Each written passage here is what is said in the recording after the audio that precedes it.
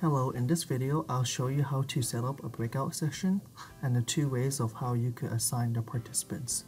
So click here, Breakout, open your panel right here, and Breakout assignment. So first way, you could choose how you can assign attendees automatically. So right here you can set the number of breakout sections, so I'm going to set to default to 4 and the number of attendees in each section, and you press OK. And right here you'll be automatically assigned to the set breakout sessions for each of the participants.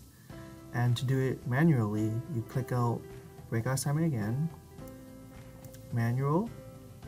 Right here you can add the students into each of the breakout sections like this, and arrows. And this is how you assign them to different sections. So each of them, you can also make new sessions here. And then you go to the sections,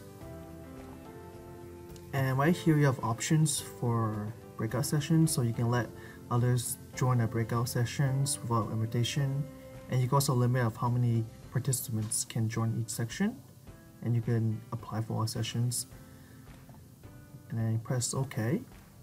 And now we've assigned all the participants inside these sessions, and now they can also host their own presentations within these sessions.